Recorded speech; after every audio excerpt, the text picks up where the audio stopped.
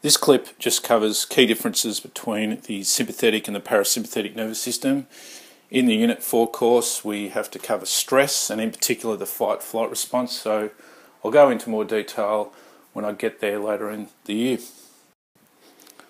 The key function of the sympathetic nervous system is the activation of the fight-flight response, which deals with unexpected changes in our environment, specifically threats. It achieves this by speeding up the body, thus we become more alert, the body tenses up, and we're able to maximise our chances for survival in a threatening situation. The hypothalamus processes that we're under threat. The sympathetic nervous system is activated, which in turn results in the adrenal medulla, which is just on top of the kidneys, releasing the stress hormones adrenaline and noradrenaline into the bloodstream, thus enabling our physiological systems to maximise their responsiveness in order for us to deal with that threat successfully. So heart rate, blood pressure, our breathing rate all increase. Sugar and fats are released from storage to provide instant energy for the muscles, enabling a rapid response. Other responses that aren't vital for our survival are shut down or put on hold, such as digestion and urine production.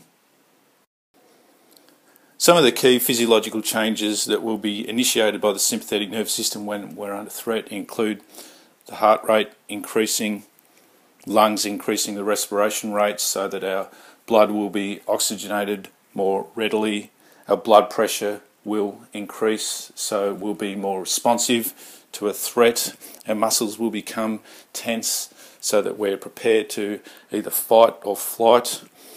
Sweating will increase so that we keep the body cool, and we're also more slippery, that is harder to grab if we're being chased, let's say. Our blood vessels in our skin will constrict, our blood will become sticky if we suffer any surface cuts, which will reduce blood loss. Pupils will dilate so that more light can enter the eye and we can see our threats more clearly. But other functions that are not essential for survival will shut down or decrease. So salivation, bowel movements, urine production, these aren't essential for survival, so that they're shut down so that our resources can be maximised elsewhere, thus maximising our chances for survival in a threatening situation. So once we've successfully dealt with a threat, the parasympathetic nervous system will counteract the effects initiated by the sympathetic nervous system when we were under threat. So for instance, the pupils will constrict to minimise the amount of UV entering our eyes. Salivation will be stimulated so we can start digesting our breakfast. Our heart rate will be reduced to an optimal level. Our stress hormones will be reduced, adrenaline, noradrenaline, cortisol to an optimal level, etc. And it's your parasympathetic nervous system that maintains an optimal level of functioning during low stress times.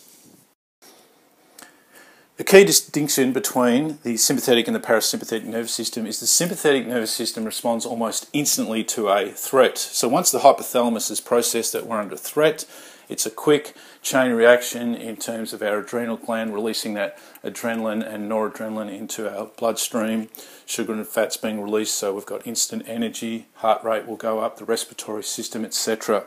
The parasympathetic nervous system, on the other hand, takes a while to return us back to that homeostatic level, that optimal level of functioning.